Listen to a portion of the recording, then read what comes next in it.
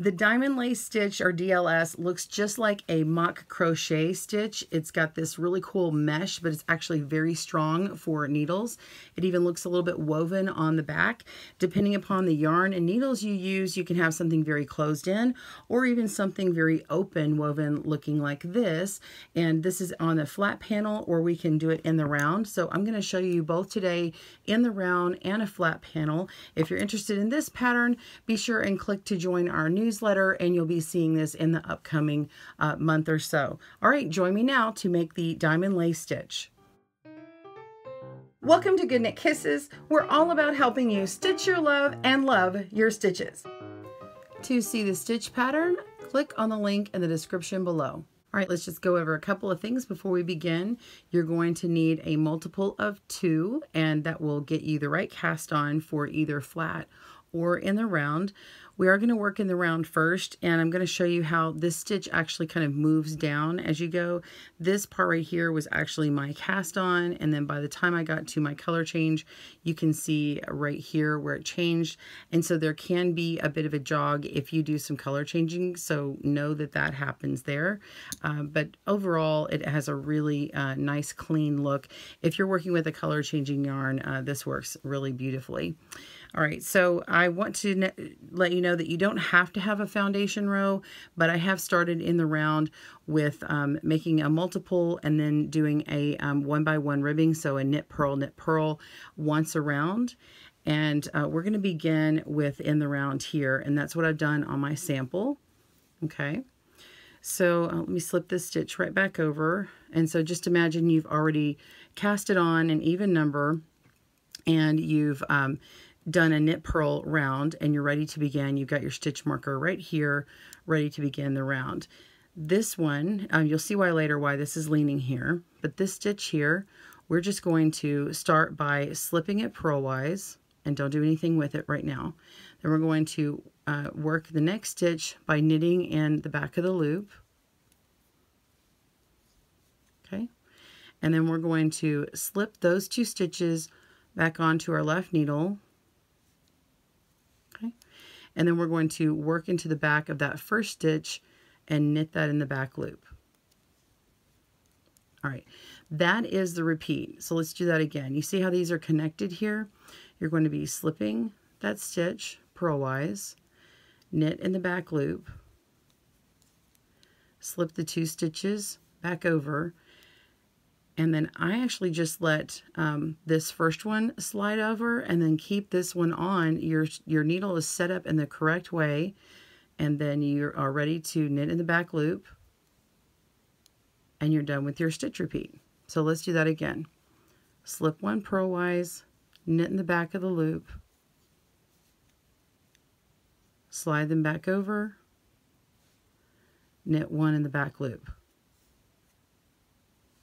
And be sure once you knit that one in the back loop, you don't let go of this one here. So each stitch is getting knit twice. You see how it's built one up, and then you have one more that comes back on it, and it works. You skip one, you work it, you come back, you work that previous one. So the only time that it gets difficult is actually when you get back to your stitch marker. So continue going in the round, pause your video, and I'll meet you back up when I'm moving around this stitch marker here. All right, we'll see you in a minute. Okay, we still have 1 stitch left.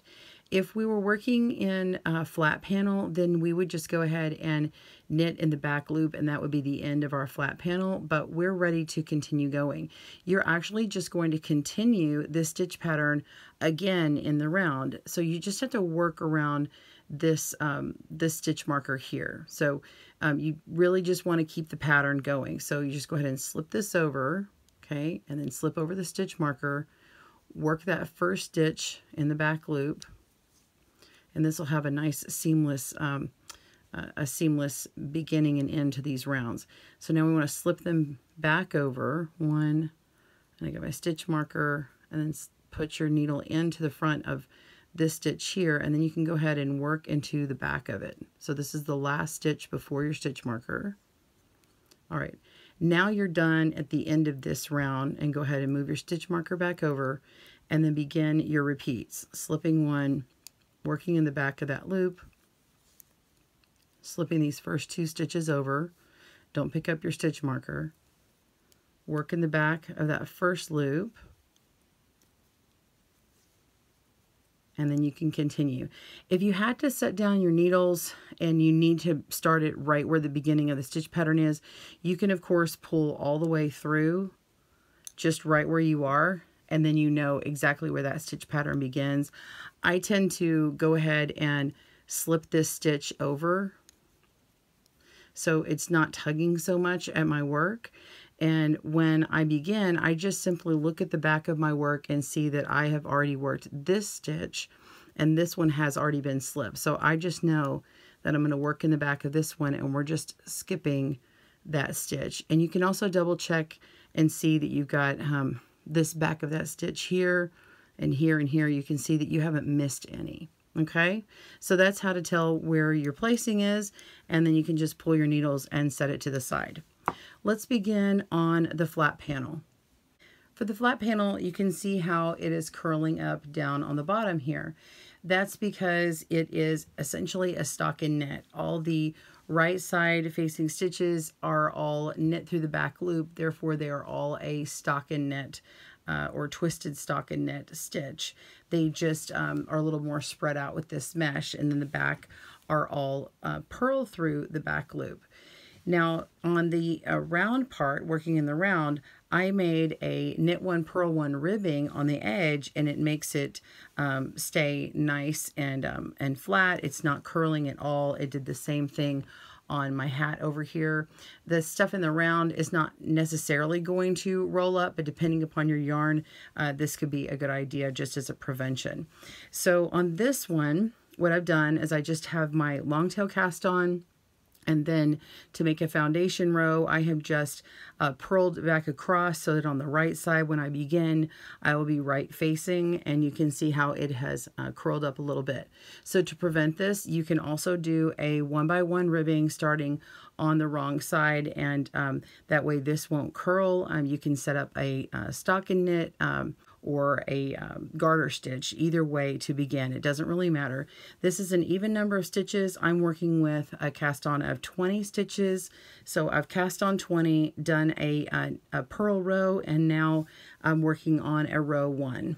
Okay, now you can see that every other row is shortened, and that's really more because my gauge happens to be off. When I'm working on my right side row, I tend to be for some reason a little bit tighter on my knit stitches than I am on my purls. It's a lot of times people are the opposite. Sometimes when I do this, I'm extremely consistent. I just haven't done it in a while. So you might want to work a swatch for a while and see how you like it. I kind of like that it's giving me this look today, so I'm just going to keep going. All right, so we're going to start with the same stitch that we just did. You're just going to be slipping the stitch purlwise and knitting in the back. Okay, so we knit in the back loop, and now we want to pass these 2 stitches over, and then we're going to work that first stitch knitting in the back loop. It's the same thing that we just did before. So you're going to have it slip that, knit in the back of that next stitch, pass the 2 stitches back to the other needle, and then work this stitch in the back loop. Okay, so continue doing that to the last stitch, and pause, and I'll meet you when you have one last stitch left on your needles. See you in a moment. Okay, so I've got 2 stitches at the end, and let's see, I've slipped one. I'm going to knit in the back, and I'll just continue on so you can see what I do. If you worked ahead, that's okay. Just pause and watch. Okay, I've got 1 stitch left. I've just slipped one, knit in the back loop, slide these stitches over. I'll let one drop off so that I can work in the back of that loop. All right, and now we're going to slip this stitch here, and I actually need to work in the back of this stitch. This is my last one, so I'm going to go ahead and just put my needle back in and then knit that stitch in the back loop. Okay, because you need to set up finish the rest of the row, and you can see how all of these down here are leaning over, and that gets that last part leaning over, and then you get the extra stitch here. So they're all double knit. So one row has this part here and here. Okay. So then we're going to turn it over, and you can mark your right side. So that was a right side row, or row 1. And then, so disregard your foundation row. And then we're going to begin row 2, which is quite different. And you may want to watch this first before you attempt it. And if you have really slippery needles on, you might just want to switch to something like a birch or a bamboo, something that will have a little bit more drag on it if you're used to something going really fast. Okay, so we're going to slip the stitch knitwise. Okay, and then we're going to go into the back of the loop and purl the back of the loop. So we're going to grab this yarn, purl 1 in the back loop. Okay, don't worry about that loose yarn just yet. We're going to slip those 2 stitches back over. Okay, and now we're going to go back in the back of this loop, but not knitting. We're going to purl again. So I'm going to tighten up just a little bit. I'm going to purl in the back loop. All of it is in the back loop when we knit or purl. So we're going to purl that. Okay, and now we're going to slip this stitch knitwise, like that. And then we're going to come and purl. So we already did everything else when we finished here. We're repeating now. So we slip this one knitwise, and then we're going to come to the back of this next one, and we're going to purl in the back of the loop. So we go to the back of the stitch. You're pointing this way, and then purl. So you bring your yarn in between these 2 needles, and then you just push it back through the back here and bring it around, and that gets your loop right there. And then we're going to slip those stitches back over, all the way over completely, and then just spin your needle to the back and go in that very first stitch and knit in the back loop.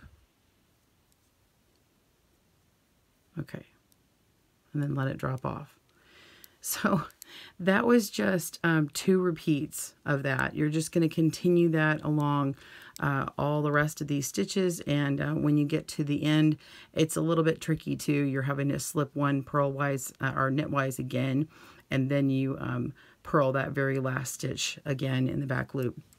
So let's do it one more time, really slow. We're going to slip this stitch knitwise, purl in the back of the loop,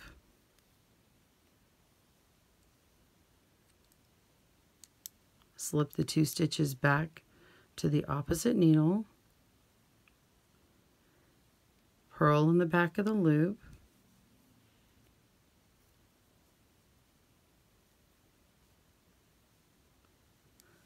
and repeat. So continue repeating. And again, if you worked in the round, I would just recommend not stopping here. Just go ahead and slip this one off and then pull your needles through and put a stopper on it. If you have to stop mid-row, that's if you have a lot of stitches. I would finish out the row. I really wouldn't leave it hanging like this. It can be very confusing to pick it back up again. So go ahead and complete your row to the end. I'll do that last few stitches with you. See you in a moment.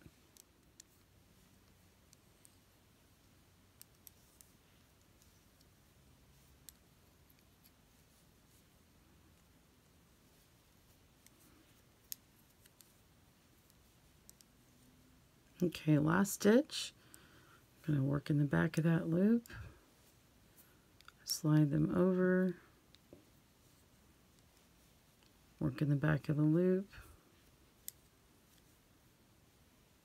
go ahead and slip knitwise, set it back up on your other needle, and then purl in the back of that loop. And that is the row 2. And so you're back on the right side, and you would just continue. And look, mine actually got a little bit more consistent here. So it's just really as often as you do it.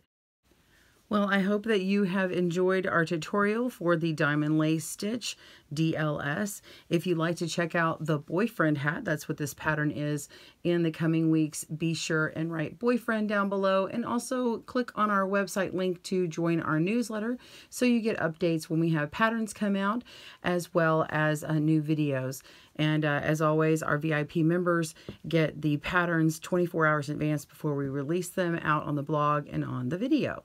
All right, thank you so much for joining me at GoodKnit Kisses. Have a great day and happy knitting and crochet. Bye, everyone. Thanks for joining us today, where we help you stitch your love and love your stitches. See you again soon.